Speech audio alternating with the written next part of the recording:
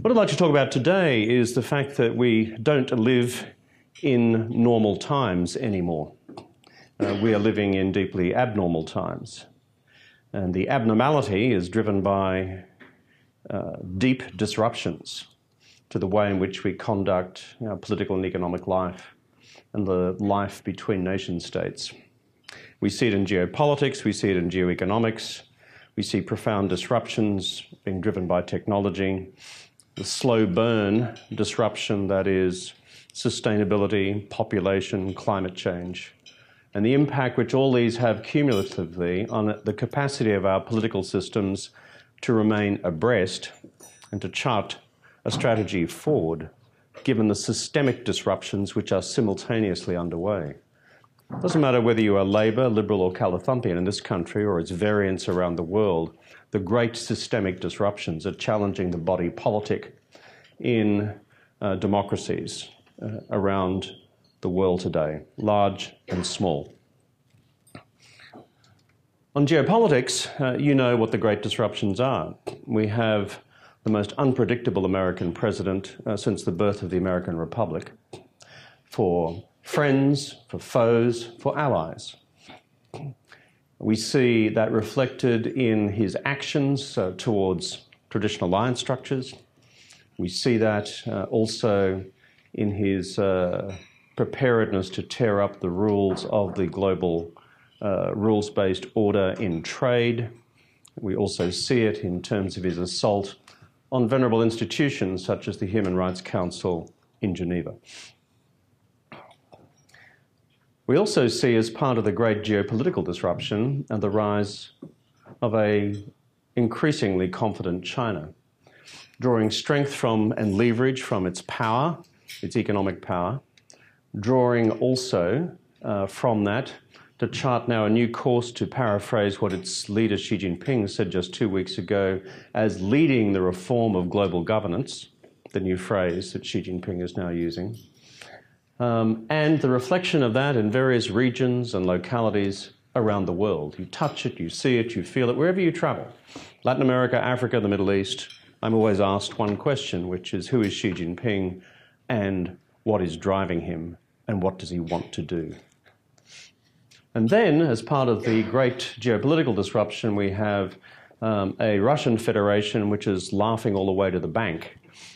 Can't believe it's luck that we have such an unpredictable White House at present. On the geoeconomic dislocations and disruptions, of course, the change in the centre of gravity, we've been anticipating that in this country for decades now.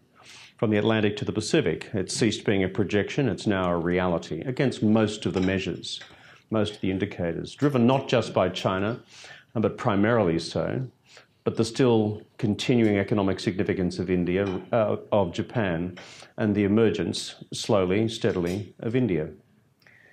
But with China's rise and its economic dominance, the impact which it now has on global standard setting, it now has in terms of global norm setting in international commerce, investment, and in digital commerce and the digital economy. These are profound new disruptions. Beyond those, of course, there's technology itself and the great disruption which comes not just from what we've focused on for the last 25 years in information technology, but the wonderful wide new world of artificial intelligence. To the point now that friends and colleagues with whom I work in the United States are no longer confident to project that classic labour substitution theory that we've all learnt at university, seen applied over decades now in economies around the world. As new technologies emerge, people are displaced, but they are absorbed elsewhere into an economy, so that full employment and fuller employment with rising living standards sustains the social and political contract on the way through. But with the quantum changes and labour displacement potential of artificial intelligence, the question now in the minds of many of the world's most respected economists is whether that can be sustained into the future. And are we going to end up now with large-scale intergenerational unemployment in the decades going forward, and the impact which that has in terms of long-term social and political stability? This is not unique to our country. It's a reflection of developments around the world. Most political leaders that I run into in Europe or in the Latin American countries have a similar story to tell. It's a great disruption of itself, producing enormous dividends. Technology is never to be feared, but at the same time, being now the harbinger of unprecedented social and political changes, which our political systems are struggling to keep cope with. The slow burn one, sustainability, population, the debate which rages in this country, but many around the world as well. And of course, the biggest slow burn, faster burn that is climate change, being a profound disruption as well. As companies around the world are now increasingly, for the first time in the United States and elsewhere, being required to reckon with the risk which climate change represents to their own corporate balance sheet for the future, the actions which they're required to take, whether or not their governments are acting or not. Throw these together, this amalgam of systemic disruptions. You heard it from me first. I have some compassion for Malcolm Turnbull running a government in Australia, or anyone who takes that position from him in the future, given the intersection of these systemic disruptions. As I have compassion and sympathy for Merkel, for May, for Macron, and those who find themselves in similar positions around the world. These are difficult times, and therefore requiring far-sighted national strategies to maximise advantages within this systemic dislocation while minimising the risks to the fabric of our society and the body politic. The reason I've said all that by way of introduction is because when we look at the phenomenon of China's rise, it is a driving factor and force in all five of the great disruptions I've just referred to, of geopolitics, of geoeconomics, of technological change, the AI revolution which Xi Jinping is planning for his own country, climate change, sustainability, the impact for all of us if China doesn't get its domestic act on greenhouse gas emissions under control, as well as the debate raging in this country about the impact of China as an authoritarian state on the well-being of democracies around the world and their capacity to continue to sustain themselves into the future. So therefore, among these great dislocations, the China factor is alive in all of them. And therefore, it requires of a country like ours to have about us a long-term, consistent, national China strategy which can embrace complexity, which can embrace where our interests coincide, and which can embrace also where our interests do not coincide with China. This requires a maturity in our national conversation on the question of China, which I have found absent here in recent years. Given all that, then a question which I'm often asked around the world, and particularly given the pattern of my own research at present, is what is Xi Jinping's worldview? What does he actually want? We see the sheer metrics of Chinese economic power and all of its sub-matrices growing, usually exponentially, if not in a defined linear trajectory. And despite all the warnings and all the prognostications over the decades that this model was unsustainable, here we are, 40 years into the reform project launched by Deng Xiaoping in 1978, and it's still roaring along. China, a one-party state with a semi-capitalist system, an authoritarian capitalist system, about to become the largest economy in the world. And so the question I'm asked is, given the sheer matrices, given the sheer dimensions of China's emerging economic power, its foreign policy power, and its growing military capability, the urgent question in most capitals around the world is, what is China's worldview? What does China want? And that's what I spend a lot of time on. Let me just summarize it for you as best I can in 7 sharp points. Number 1, never forget in this one-party state that the number one objective of Xi Jinping and the party leadership is to preserve the party in power. It's the nature of the system. It is a revolutionary party. It won a civil war against the nationalists in 1949. It did so by violent means, and it intends to remain a one-party state for the foreseeable future. And therefore, threats to the authority of the party will always loom as a number one priority for the Chinese regime to deal with. We should never, ever forget that. Hence why you would have seen, those of you who studied the China project in detail, a reassertion of the centrality and the influence and the importance of the party over the traditional mechanisms of the state within the Chinese system in determining the future course of economic policy, for example. And why, therefore, we see a reassertion of the importance of ideology over sheer pragmatism in the administration of Xi Jinping.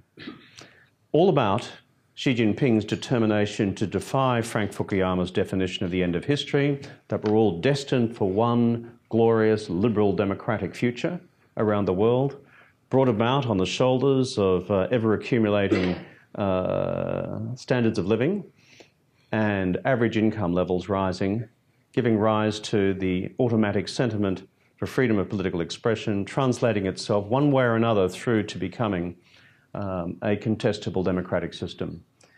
That's the Fukuyama definition of the end of history. That's not Xi Jinping's definition of the end of history. And he's determined to prove Fukuyama wrong. So therefore, what I say to most audiences around the world is, let's have a very clear-eyed view about this.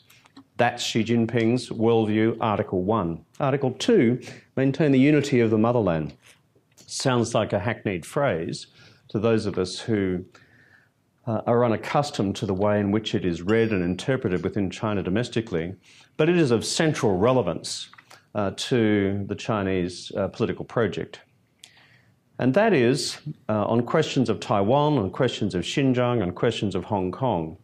Whenever we see political dissent, or in the case of Taiwan, signs of further separatism from the current nature of the relationship across the Taiwan Straits, this is at a level of importance on the agenda of the Standing Committee of the Politburo that few of us in the rest of the world are quite familiar with. It is of intense political relevance. Number 3, near and dear to the hearts of a gathering convened here at EWISE, is the sustainability of the Chinese economic reform project. And here, the challenge for Xi Jinping is exquisite. How do I continue to reform the economy? How do I continue to raise living standards? How can I continue to bring out of poverty the 80 million Chinese who remain within poverty through an increasing level of sustainable economic growth while not losing ultimate control of the economy through the agency of the party? And here is where you have the complete intersection of that agenda with his primary agenda, which is to ensure the party remains in control. For those of you who are interested in this in some granularity and detail, if you're from investment houses or other institutions, I'll draw your attention to work which we do at the Asia Society Policy Institute in New York, the body of which I'm president. If you go to our website, you'll see there what we call the China Economic Dashboard. We produce it every 3 months. And it is our attempt to analyse the extent to which China is giving effect to the next generation of market reforms in the economy, which it articulated in 2013, just after Xi Jinping became president. Reforms of competition policy, reforms of state-owned enterprises, reforms of the foreign trade system, the foreign investment regime, reforms of the regulatory environment for land, for labour, for the environment, financial reform, fiscal reform. These are not abstract benchmarks which we seek to apply. These are the benchmarks which the Chinese articulated themselves in the 2013 reform blueprint for the transformation of the current economic model into the next economic model, which China is determined as necessary to generate the growth levels it needs to provide rising living standards as well as liberation from poverty for those who still remain within it. The pace of reform so far in the last 5 years has been slow. Of the 10 barometers of fundamental economic reform, we see serious advance in only 2. Again, I draw your attention to the analyses that we put out on this. These are not casual observations. These are based on serious reflections by our own team of economic consultants looking at the data produced from the Chinese system itself. Agenda item number 4 in the Xi Jinping worldview is to ensure a benign strategic environment with China's neighbouring states. China has 14 land borders, the largest number of any country in the world except for the Russian Federation, which also has 14. And so in the history of China, almost as a matter of geographical logic, problems have arisen because we've had problems with the neighbours, either Japan or from the Manchurians, who then occupied the country and became the Qing dynasty, from the Mongolians, who occupied the country and became the Yuan dynasty, and the Xiongnu, who gave enormous problems to the Han. This is deeply etched into China's historical and strategic worldview. And therefore, deeply imbibed within the Chinese leadership is a paramount importance to these 14 relationships, everywhere from Kazakhstan to Vietnam. And China, therefore, wants as benign a relationship with those countries as possible. It does not wish or aspire to any form of territorial acquisition. It sees no need for that at all. But it does want a foreign policy relationship with those countries which is as quiescent to Chinese interests as possible. Agenda item number 5 out of the 7 is looking to China's continental periphery across the vast Eurasian continent. How can China produce there a wide strategic buffer through to the Atlantic, which for them is a benign strategic environment and increasingly one of economic opportunity? It's the overall strategic logic which forms the framework around the Belt and Road Initiative, 一带一路, which many of you in this room would have studied. The sheer dimensions of what's being planned and considered as 一带一路, the BRI, is beyond anything conceived of in the days of the Marshall Plan. If you simply look at the economic metrics alone, this is 10 Marshall Plans against the relatively conservative estimates being put around the Chinese project at present. It's not all beer and skittles. There are problems. There are limitations of finance. There are reactions from local governments about debt accumulation. There are reactions from local governments about levels of local control. But my knowledge of the Chinese system and seeing how they've operated in decades past, to me suggests strongly that in fact what China does in these sorts of grand policy adventures is to use the Chinese 走一步看一步. Go one step and look and see how you've gone. And then to learn from the experience of what has just occurred, both positive and negative, and improve on the next time through. So therefore, I think China right now is experiencing a whole raft of problems as it engages in 一带一路, the Belt and Road Initiative. But for those who simply conclude that as a result of this, China will go into some sort of strategic retreat from it, I think fundamentally misunderstand the nature of the Chinese system. One of my Oxford colleagues has spoken to me in recent times about her field research of Chinese investment activity in Ethiopia over a 10-year period, looking at the first Chinese investments from state construction firms in that country a decade ago, which were clumsy, which were alienating for the local communities, which were increasingly politically unpopular. Roll the clock on 10 years, each wave of new activity by those firms has in fact transformed the local political landscape, in her objective analysis, she's a Dutch scholar, to one where local communities now have 85% local labour participation, best wage rates in the country, parallel to other projects, and thirdly, huge local community buy-in. So therefore, the assumption that China does not learn from its mistakes on the road, I think, is quite wrong. Number 6 in this agenda of Xi Jinping's worldview is not the continental periphery, but the maritime periphery. The maritime periphery for China has been much more problematic than the continental periphery.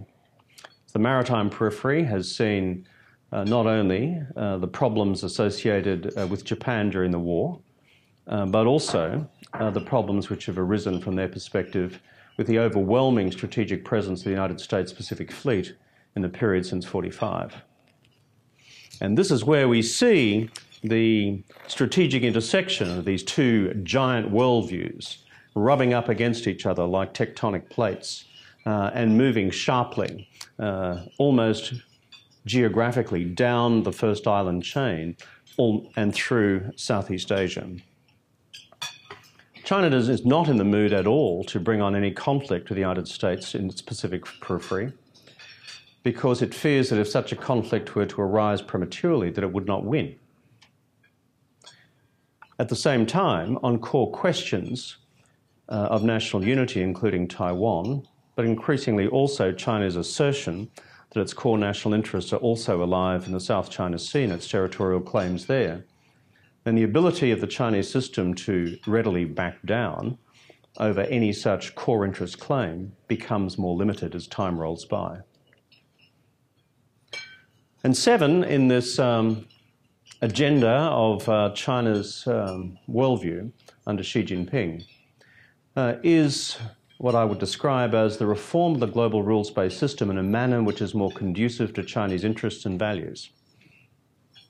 This has barely begun, but there's some evidence of this already happening in the world. And to be fair to Xi Jinping, he's been upfront and direct about it. When I read a speech of his only a couple of weeks ago on the reform of global governance and China's proposal to take a leading role in it, this is a complete departure from the ancient axioms, or now apparently ancient axioms of Deng Xiaoping, of Tao Guang Yang Hui, 绝不当头. Hide your strength, bide your time, never take the lead.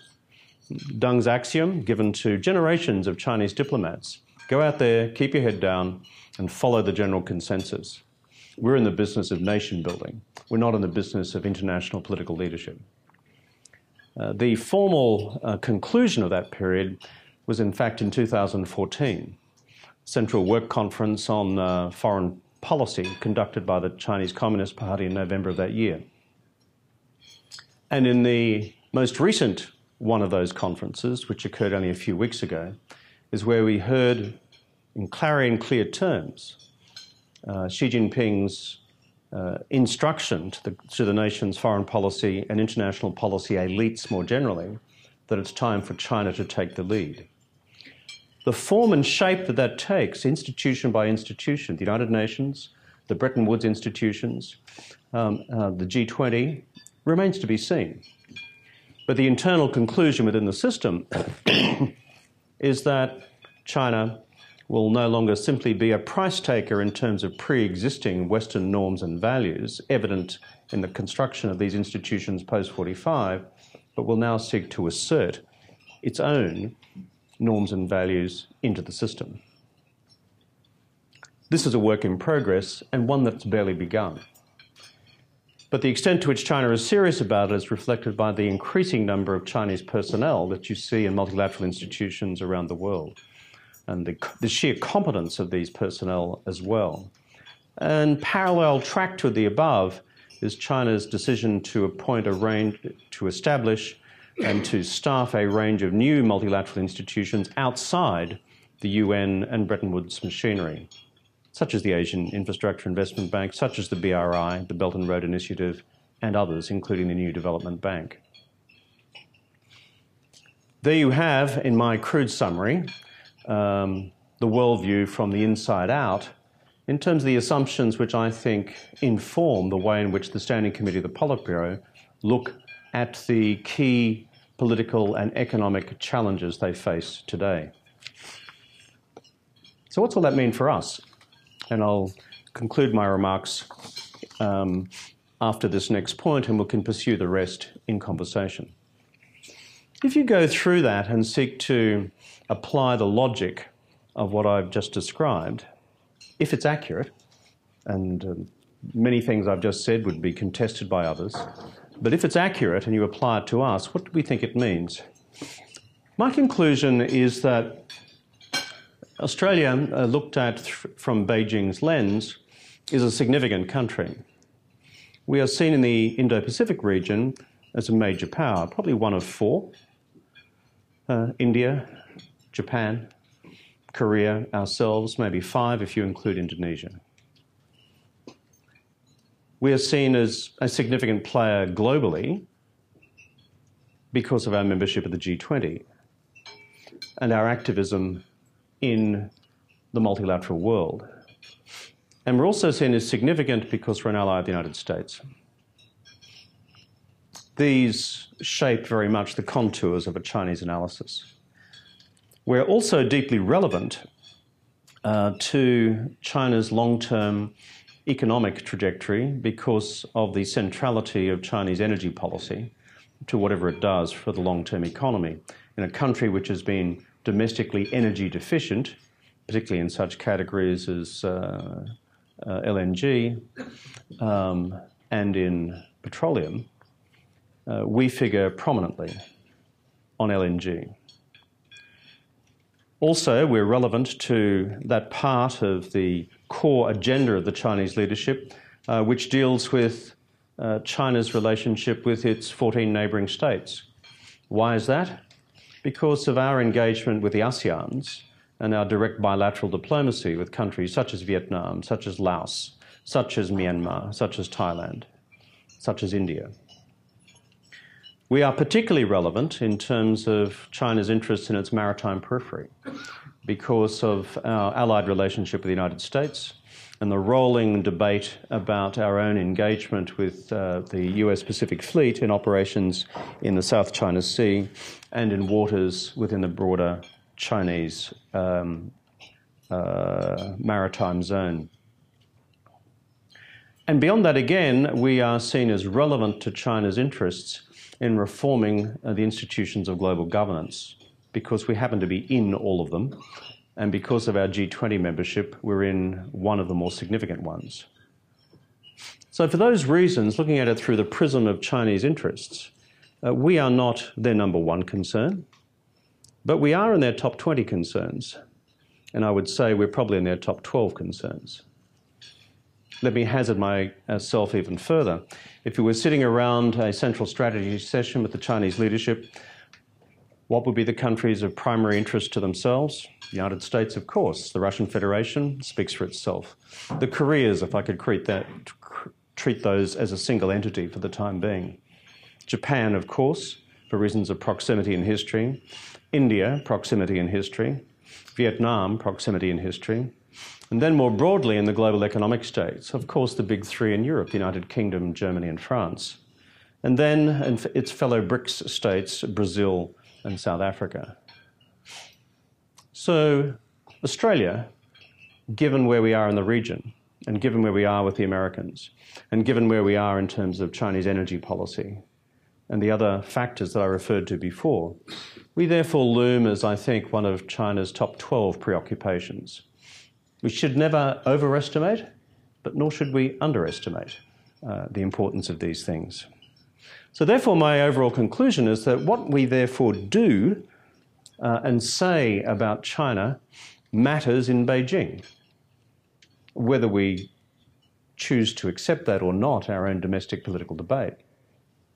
And by definition, what China does and says about Australia matters because of its deep confluence with Australian interests in the region and in the world. Which brings me to my core point in the presentation here today, is it's why, therefore, Australia requires an enduring, and to the extent that we can achieve it, bipartisan, national China strategy. One which is comprehensive, as opposed to one which is simply segmented. One which takes into the totality of its view, our political relationship, our trade relationship, our investment relationship, our technology relationship, our universities, tourism, defence, foreign policy, human rights, as well as the global rules-based system. Rather than what I've seen to date is something much more piecemeal than that. Therefore, the question I would leave us with for the purposes of the conversation and for the government's own reflection in time is how can that therefore be engineered in a country such as ours, in a contestable democracy such as ours? I would simply offer 2 or 3 thoughts. The first is we all recognise, Labor and Liberal, government and opposition, that this is a complex and difficult relationship. Anyone who thinks that dealings with China, given the dimensions of the great global disruptions that we discussed earlier today, is a simple matter, is deluding themselves, simply deluding themselves.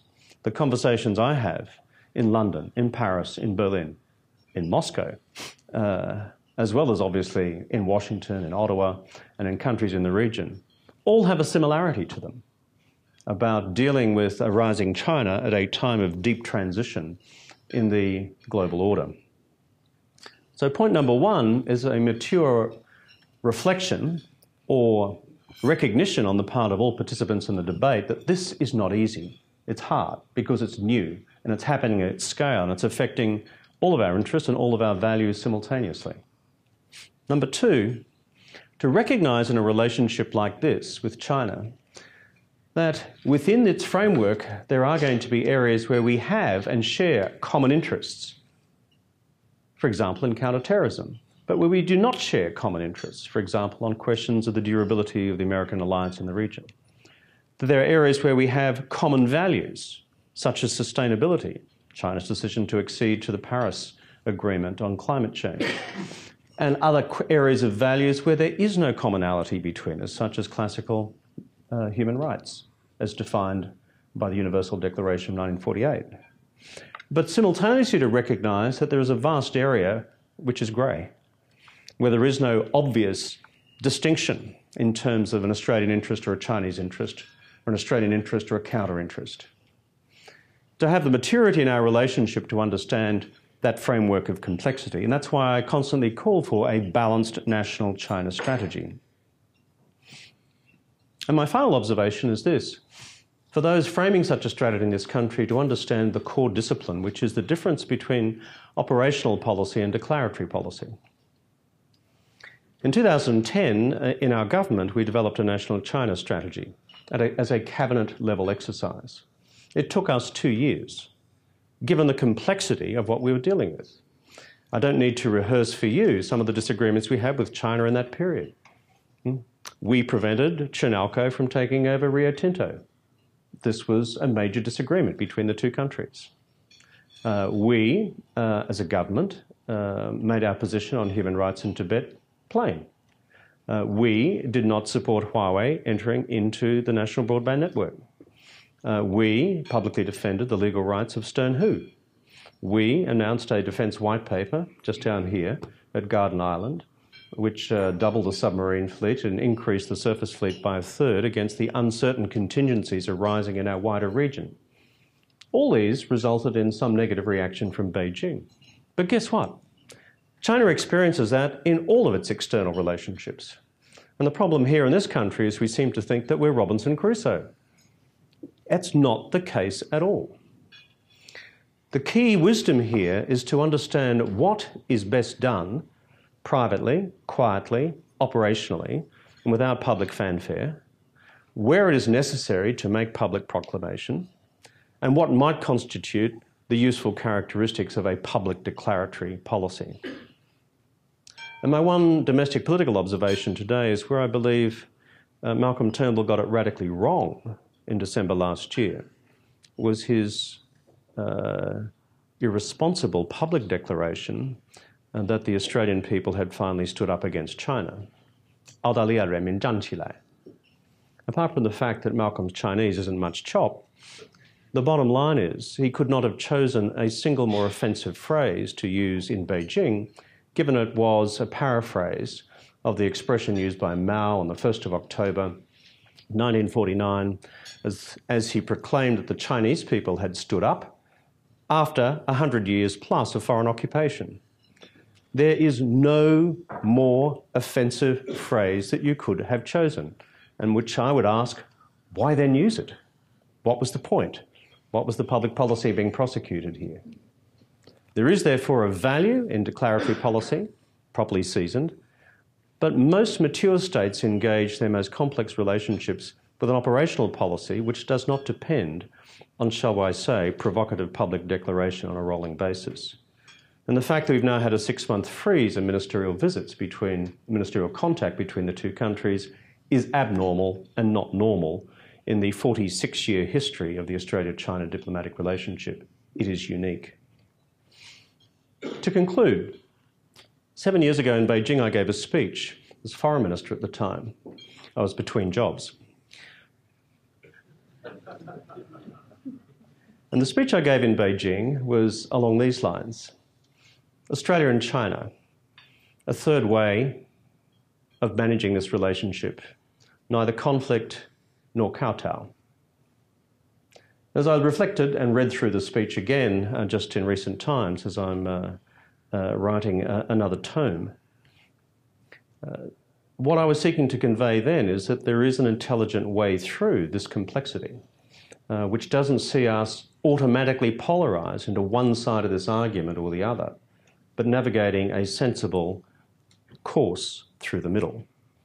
I think as a nation we're capable of doing that, but it will require on the part of all of us an unprecedented level of political maturity on something so central to all of our interests for the future. I thank you for your attention.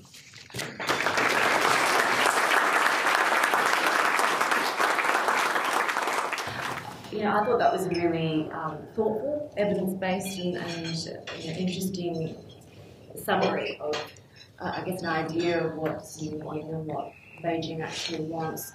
I remember listening to that remarkable keynote address that Xi gave at Davos not long after the upset in the US election, and he really worked hard to try and portray Beijing as this new champion of the global liberal order, protector of free trade. And I think at the time it was what the world wanted to hear to some extent. Do you think in retrospect there's sincerity there? Is it all rhetoric? Is there sort of a realistic element to those words? I think there's a real danger of what I just described as Western projectionism about China.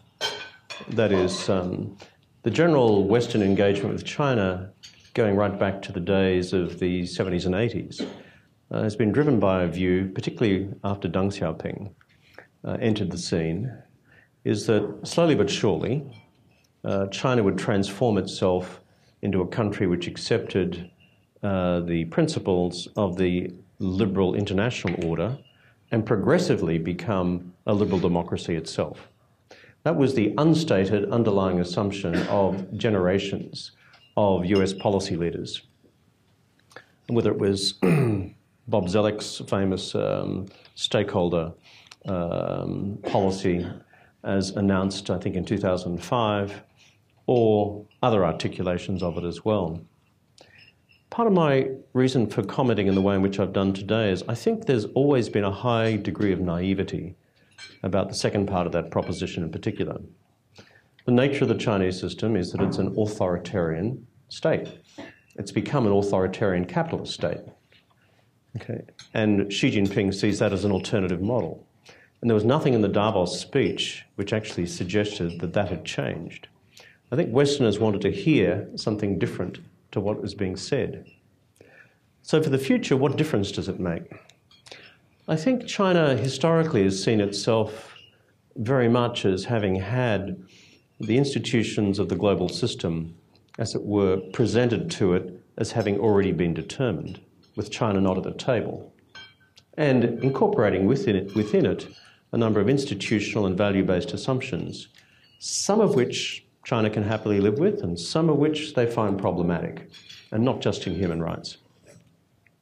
Now I think with China's rise globally, there is a much more assertive and confident view by China that it can in fact begin to write the rules rewrite some of the rules for the future of the system in a manner more consistent with China's own domestic political tradition.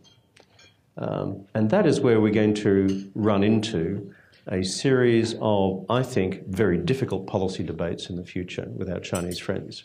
Not impossible to resolve, but we should be wide-eyed about it rather than having in the back of our minds this slightly soppy Western assumption that it's simply one Fukuyama-type story drawing towards a happy conclusion.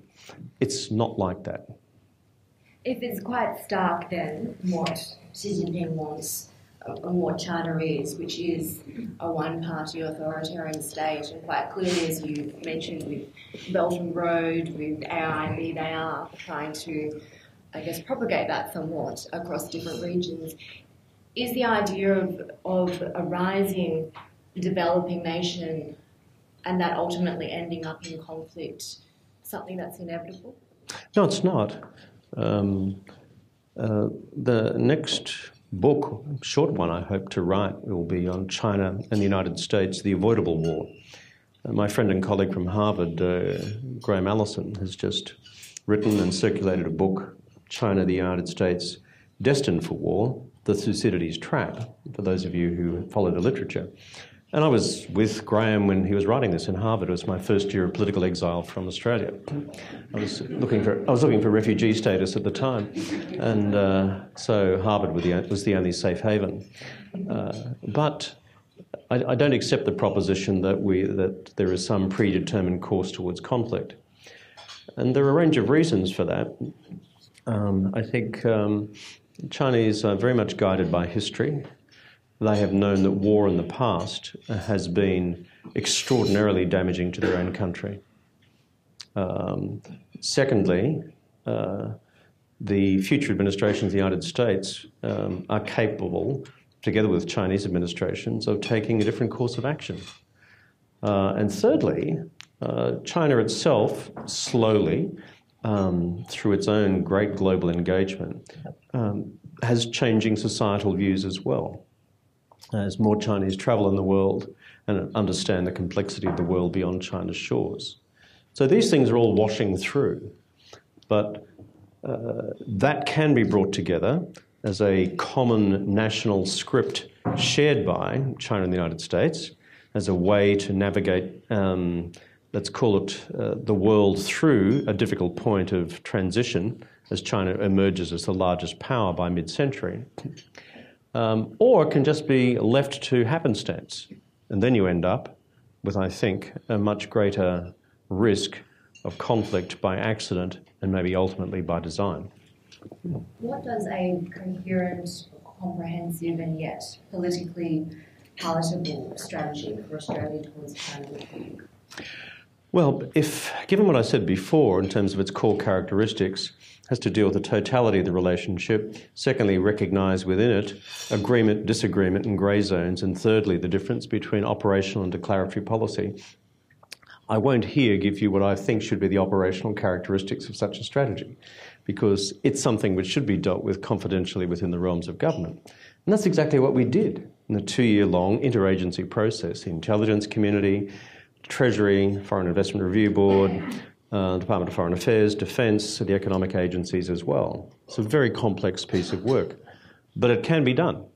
And there is a great danger in not doing it because what happens is we then as a nation speak with 1,000 different voices rather than one well-deliberated one. When I talk about a balanced third way in managing the Chinese relationship for Australia, as I said, the polarities are not to think that we're into a world of 一颗头, 二颗头, 三颗头, Kowtow 1, Kowtow 2, Kowtow 3, or that conflict's inevitable. There is a vast terrain up the middle of that. But it doesn't require this country, Australia, surrendering its core Western values either. We are who we are. This is the nation we are. The reason so many people migrate here is that they appreciate the fact that we come from a tradition of independent laws, a legal system, and we have parliamentary elections, and we are a parliamentary democracy, robustly so, as many of us engaged in the process have discovered. And that's who we are. And therefore, when we run into our Chinese friends at international gatherings and they seek to reflect a different view of civil liberties, for example, we should have no qualms whatsoever about asserting our disagreement with that. At the same time, working furiously with our Chinese friends collaboratively on what we do to sustain the planet through applying from top to bottom the principles of environmental sustainability in everything that China does. And if China wasn't going to head in that direction, then we may as well all give up tomorrow, because China single-handedly has a capacity to fry the planet unless they're working with us collaboratively on that question, just given 1.4 billion people. Does that require Australia to reassess its traditional alliances with the likes of the US? This was a question that came up, a year ago, and it looked like Washington was certainly reassessing its own alliances with traditional friends versus foes. Is that a review that should be taking place given the vulnerability or the opportunities presented to Australia by China versus the United States? No. I have a very simple view, which I've held ever since beginning my studies of China, that the underpinning strategic realities which gave rise to Australia's alliance with the United States in 1941 and the confluence of values between the United States and Australia are as valid today as they were then, despite the eccentricities of the current US president. And that secondly, we are perfectly capable of managing a strategic alliance with the United States and a vast economic relationship with China simultaneously. It just requires high-level political leadership, a coherent national strategy, and a deeply sophisticated diplomacy to do so. The moment at which we Australians begin to have our thinking locked into a view, either induced by Beijing or by Washington, that this is a binary, that's when we should give up the game. We should never do that under any circumstances. This is not a binary proposition. We can walk and chew gum. We are smart people in Australia if we choose to do this well. And we can avoid egregious mistakes like the one which occurred in December last year if we have a coherent national strategy. Thank you very much, Mr. Rudd. David Olsen, King of Thousands, meet briefly in China when I was at the Chamber of Commerce. Okay, yeah. The question really is around the apparent difference between the views of corporate Australia around China in particular, where most corporations broadly see economic opportunity, want to do things, and yet within government we've got this focus on defence and security. I just wonder, how do we bring this conversation together so that it's not security and defence trumping commerce all the time, which seems to be what's playing out consistently in our engagement at the moment? And is there a mechanism for us to bring the corporate view of the world more closely into the conversation with government around things? Yeah, just before coming back to Australia, I was in Montreal. There was a conference co-hosted by the BCA and their Canadian equivalents, the Business Council of Australia and their Canadian counterparts. And dare I say, the conversation we're having here today is the one which is being had right across Canada, almost in parallel terms.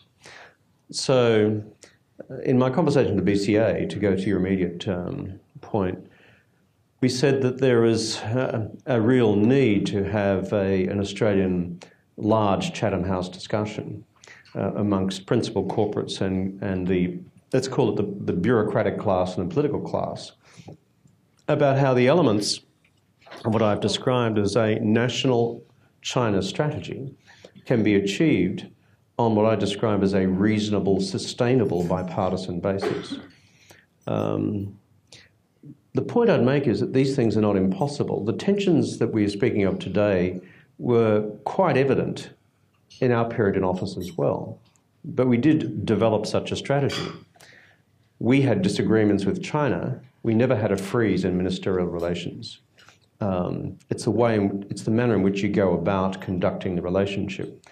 So my concrete suggestion would be, if the BCA is the peak body here, or the other bodies are interested as well, ACCI and the rest, then there's a way in which this can be convened.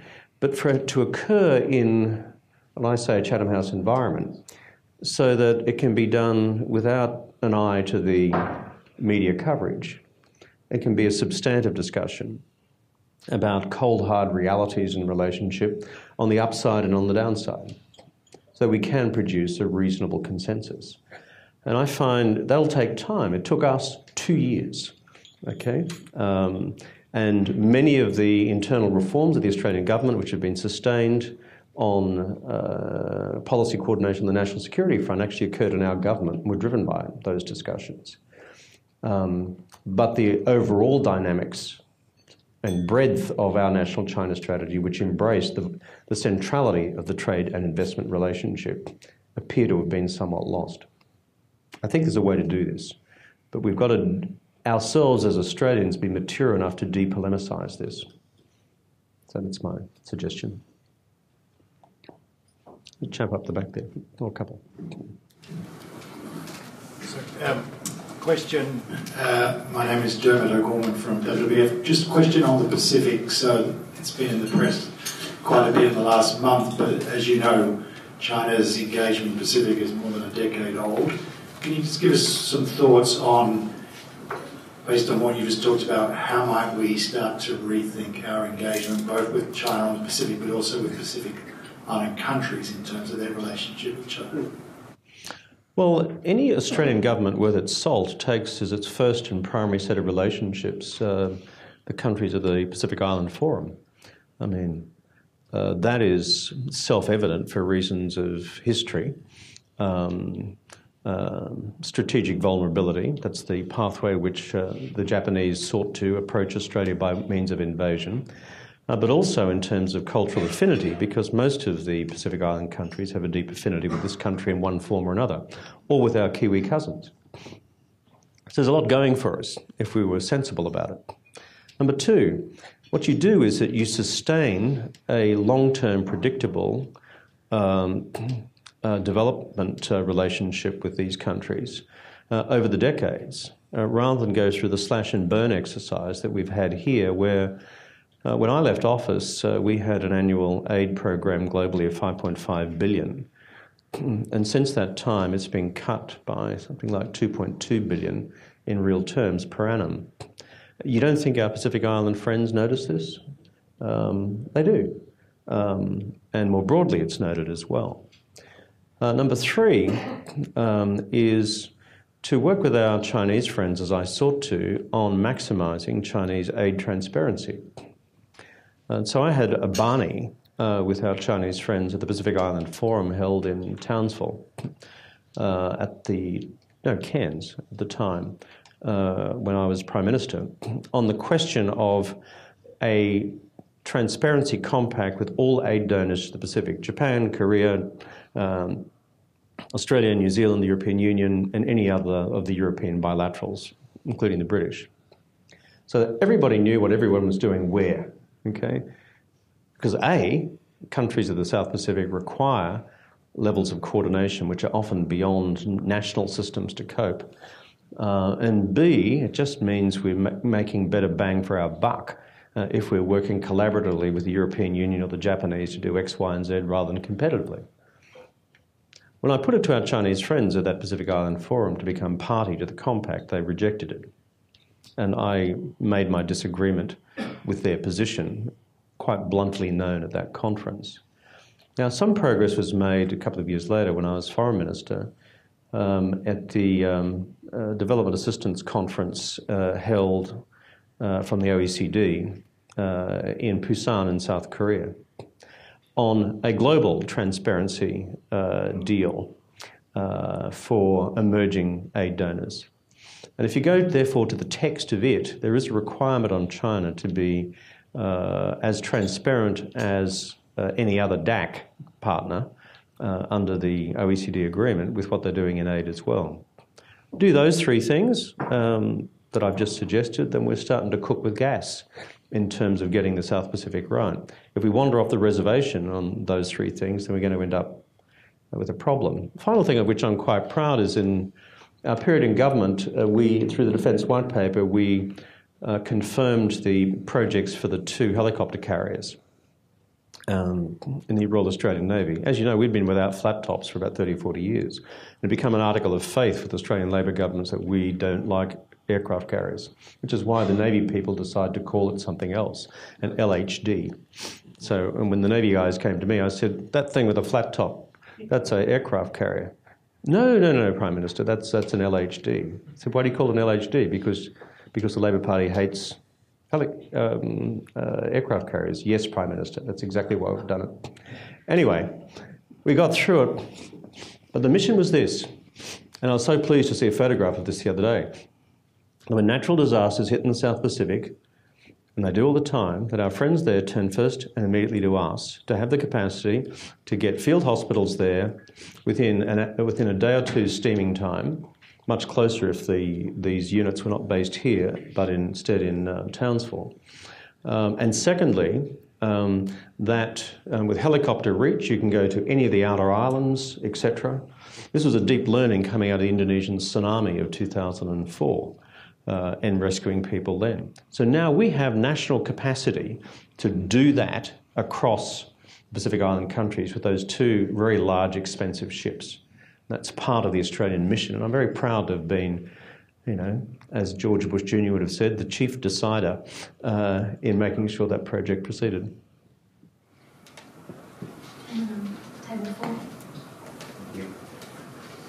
Hi, I'm Bates Gill. Okay. I'm Bates Gill with Macquarie University. Hi, Kevin. Thank you very much for your presentation. The idea that Australia should develop a comprehensive and bipartisan national strategy towards China isn't exactly new. It's important. But that then raises this interesting contradiction. Given all the importance of it, as you've explained, and of course, even given what I would read to be the relative lack of daylight, really, between the two major parties in Australia as to its approach to China, how would you explain then that such a national strategy has not been formulated? What is in the way? Well, my function here today is not to come and sort of rip into the Turnbull government. I could happily do that. I'm speaking at an ALP fundraiser tonight. I'll do it there. Warwick's going to come with me, so right of reply. But so it's not. My point here is not to engage in gratuitous commentary. I just don't think it's been a priority of this government, and therefore this government has reacted rather than acted proactively.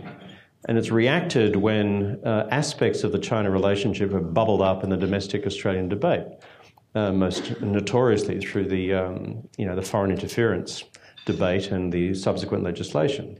And so we've been in a reactive mode. And to be fair, when our government was elected, for the first 12 months, we were as well. But I then herded the cats and said, guys and girls, we need to get our act together. And we went through the process that we did. And I'm very glad we did. It was also a process we shared with the Americans and with the British. So it's perfectly doable. And among reasonable women and men, on something as core to Australian national interests and values as this, I actually think it's achievable. I mean, there's plenty of other things to have a partisan fight about in Australian politics so that everyone, can go home and, put their political scalps on the refrigerator with a magnet. Other than this one should be beyond, frankly, and I think we can get there. As I said before, it requires a level of maturity perhaps we've not exhibited before.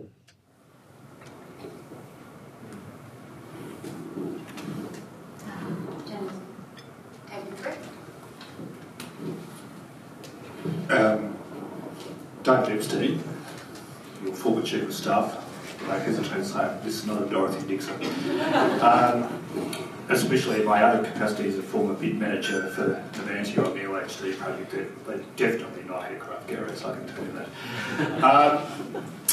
that. Look, following on from Bates's question, I'm wondering whether the apparent chasm between our business community and our national security establishment, very broadly defined, And what I mean by very broadly defined as advisors within government and some of our academic institutions, is not perhaps is influenced by some of our national security establishment being, in essence, befuddled or having some of their perceptions clouded by their links with some of their partner national security establishments, particularly in North America, and their desire to maintain those relationships and balances of trust and sharing information, and whether that clouds their judgment about our national interest on China. Well, thanks, David, for the question. I've got to say, in our own experience in government of developing our own national China strategy, I didn't sense a great pushback from the bureaucracy, our national security bureaucracy, the intelligence community and the rest at the time. I think they were willing partners. The great virtue of WikiLeaks, though, is if you see some of the stuff which the US Embassy was writing about me at the time, it was quite plain that those guys thought I was going to slide into some, pro-Beijing satrapy. They obviously hadn't had a long conversation with me about some of those things. But I think our lot were okay. Also, now that I'm in the United States and dealing with the US bureaucracy a lot, Pentagon, State, as they all deal with their major national challenge, which is their own president. I've got to say there is now, I sense, even within the Trump administration, still an open mind about how to wrestle with the central question of war and peace, Thucydides' trap, or an avoidable war, and that those in the agency and elsewhere are wrestling with the same policy dilemmas. So they don't have a knee-jerk America First view to everything. As you know, that the tensions within the Trump administration are between that establishment and what, in fact, President Trump's doing.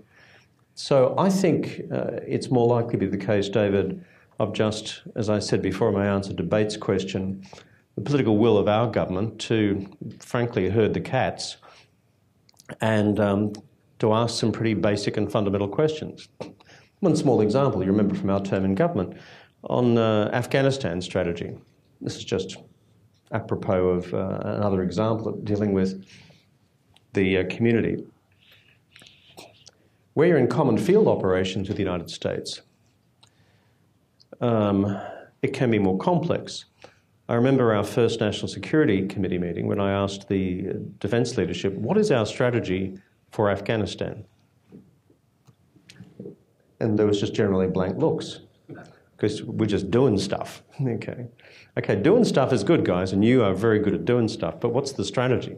How do we know when we have executed the mission? Could you define the mission for me?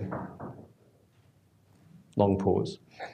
And so it became clear then, on this question, to answer your point, that they saw their principal interest, and they confessed to this, as serving the alliance needs of the United States. Now, we changed that, and you saw an entire strategy developed around Oruzgan province, training the 4th Brigade of the Afghan National Army to make sure that the Afghans had a capacity to exercise security control over that part of the country. It took us 5 years to do it. Aid program, 200 kilometres of road, hundreds of schools. I remember opening mosques, everything, to give this part of the country a go, towards self-reliance. And we did it. And that gave you a narrative politically to actually put to the Australian people. So that is an example, points in your direction. But on the China front, that was not my experience. I think people are prepared to think independently. Mr. Aaron Canning from Blackmores. The US and China are on divergent paths when it comes to trade, international trade.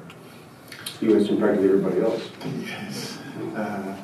Where you're seeing the US, in essence, putting America first, putting barriers up, and China making noises, in fact, even going further than making noises, opening up. How do you see that landscape changing going forward? First question. And second question, how do you see the impact of that changing landscape on Australia?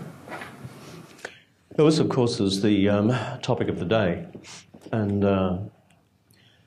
at present, so far, on the trade front, we've had $34 billion of measures in one direction, countermeasures by the Chinese, 16 billion threatened for the next tranche, followed by another 16 billion, 50 billion, and now the tentative release of a 200 billion list by the United States with a 10% tariff attached to give effect by September, October, after a process of internal public consultation within the United States in terms of unanticipated reaction or impacts for American industry. And the Trumpster has referred to another 200 billion as well. So because he likes big, beautiful numbers, and they are big and they are beautiful in the eye of the beholder, that $500 million that he talks about, of course, is approximately the figure equivalent to the current dimensions of the bilateral trade deficit between China and the United States. So this is the way in which this president thinks. I mean, if we wanted to conduct a public seminar today on the definition of mercantilism, we'd bring in President Trump as Exhibit A, because that's what he's doing. So the real question in political economy is how far will this guy go, and what will China do by way of response in the meantime? I think China, in terms of its domestic politics, has no alternative but to respond by like measure. Authoritarian systems have politics too, and the politics within the leadership elite of China does not provide them with the flexibility to lose face by simply being impassive in response to a direct measure from the Americans which accuses the Chinese of gross violation of free trading principles as well as the theft of intellectual property. So my fear is, absent a circuit breaker, that we are going to end up, come September, October, with this second tranche, in part, not in whole, this second 200 billion tranche being implemented as well. Within the US administration, you're familiar here, as I am, with how it divides on this question. Mnuchin, the Treasury, wants to fix this thing tomorrow. He's a Goldman's man. He understands how markets work. You've got Lighthizer and you've got Navarro running trade policy in the White House, who are also part of the rolling seminar on mercantilism, except they actually wrote the papers as opposed to just having the student at their feet, which is DJ Trump. And you've got Wilbur Ross somewhere up the middle of this, not quite knowing which way to go. So I do not see at present, here we are moving towards the end of July, a circuit breaker, which doesn't result in an unacceptable loss of political face. Final point is that because of, I think, the political reaction to this extraordinary statement by Trump in the last 24 hours in Helsinki, he will now be in retreat, which is more likely to cause him in the domestic political debate in the United States to pivot to an even harder line on China, given that he's so grossly overreached on Russia.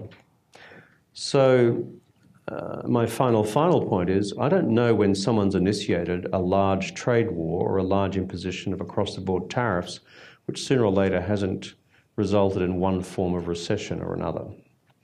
And what I think is the great global tragedy at present is that this might simply be the igniting spark for recession, as people are generally anxious about, let's call it geopolitics in markets, whether it's Brexit, whether it's internal elections in Germany, etc., what's happening in Southern Europe, the dysfunctionality of Italian politics, you name it, and then suddenly you've got this trigger.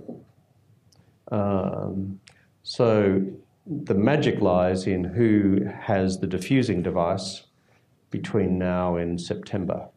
Mnuchin's working on one. Can he pull one out of the fire?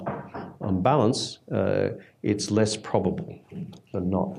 Can I jump in? Beijing's been fairly measured up until the last few weeks, right? Where it said, you hit us in the face, we'll punch you back. And that was kind of a little bit of a step up. How do you imagine they will respond to the next tranche and the next tranche, given that the math doesn't add up? They don't import that much from the US. are they going to make it more difficult for American businesses, and not to be kind of a bit cynical, but how does that present opportunities for Australia? I think the 2 points which come out of China's reaction is the temperature has gone up on the Chinese end. If you read People's Daily, Global Times and those sorts of newspapers, the anti-American commentary has actually become very sharp, describing the White House as lunatic, etc. This is in the last 2 weeks. I looked at a survey of the Beijing coverage about 48 hours ago. And you're right, prior to that, it was much more moderate. Secondly, on the consequence question, which is how does China now react? You already see one unfolding action, which of course is replete with its own difficulties and dangers, and that's the future valuation of the renminbi. The effective devaluation over the last 6 months of something north of 5-6%, depending on which period you're covering, somewhere between 5 and 8%. If China sees this as a way of dealing with the loss of competitiveness arising from tariff imposition, that is through the adjustment of the currency, then we're then into a world of fresh pain as a trade war becomes a currency war. But we need to keep a very clear weather eye on that. The other one, which presents problems of a different nature, is Xi Jinping needs growth to still be running at around about 6% to provide for domestic full employment.